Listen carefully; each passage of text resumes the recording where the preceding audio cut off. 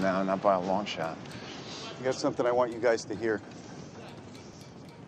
I listened to this. Well, sounded like it was up your alley.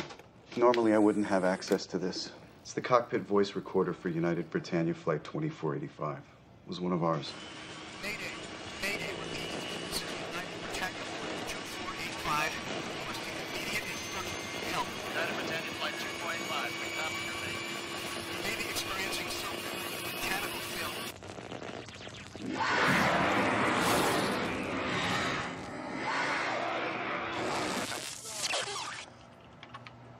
Took off from here, crashed about 200 miles south.